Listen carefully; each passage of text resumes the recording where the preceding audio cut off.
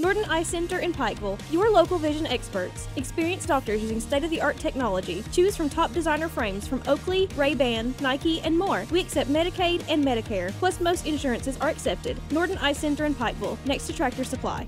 As construction season kicks off, the Kentucky Transportation Cabinet is working to improve safety and traffic near Pike Central High School. Contract crews will begin construction on an interior acceleration lane onto US 119 May 31st.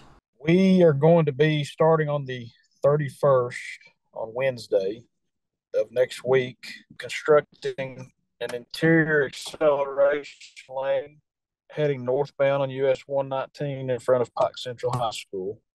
Should help with alleviating traffic coming out of the school. We plan to be finished before school starts.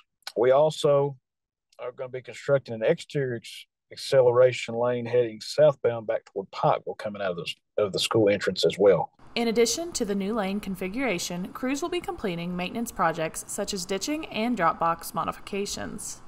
The goal is to ultimately make it a better experience and safer for those folks, the students and the staff, and also the folks traveling by the school during the hours of entering and exiting the school property. Safety is the main thing here. While we're in construction, we just ask folks to always watch your speed and be aware of your surroundings. We'll have signs and message boards up in both directions, reminding everyone that the work zone is ahead. Safety is the goal throughout the project. It's always the top priority for both our workers, our contractors, and the public. So just bear with us, and we should be wrapped up in a couple months. The closure is anticipated to last 10 to 12 weeks. Residents are advised to use caution when traveling through the area. Reporting for Mountaintop News, I'm Brianna Robinson.